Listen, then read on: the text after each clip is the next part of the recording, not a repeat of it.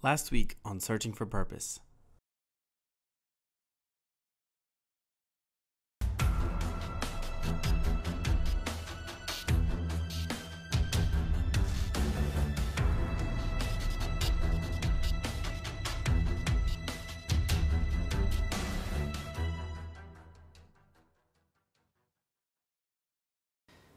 Halfway through April, and haven't really given anyone an update.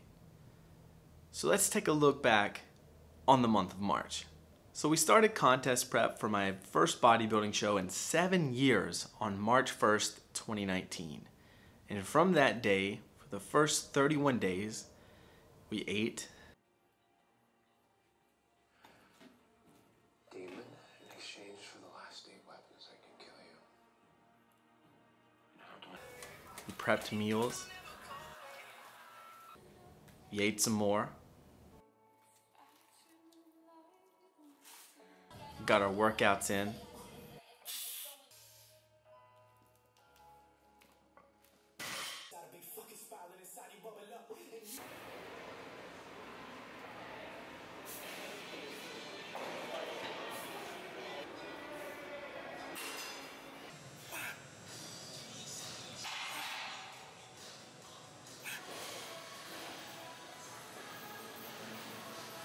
Did our cardio.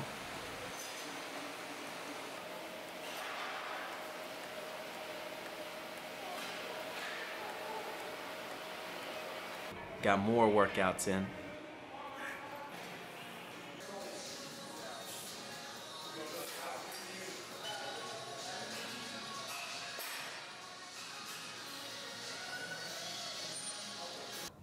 We ate more. We ate out a couple times. You can see the common theme here. We got everything we needed to done. So with 31 days into the diet, what are the results? Well, here are the results.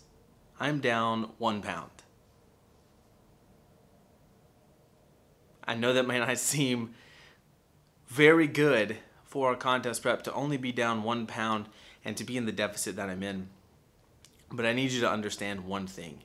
When I started this contest prep, I was severely detrained and I was severely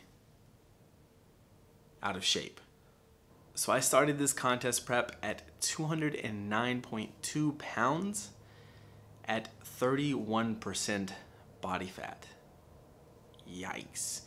It's a pretty high body fat percentage, not just for a competitor, but just for a male in general. It's not very healthy. So I made a change. For a month, we crushed it, and I lost 1 pound. And that can be disheartening to a lot of people. But this is why I track so many metrics. So I use the scale, I take before and after pictures, and I take body fat. So again, 209.2 pounds, 31% body fat. We are now 208 pounds, 20% body fat. So I lost 11% body fat in just a little over 4 weeks from test to test. And that might seem kind of crazy, but again, I was severely detrained, and now we have a really good starting point for the rest of this contest prep. So with that being said, you're caught up, you know where I stand. Let's crush the rest of this contest prep.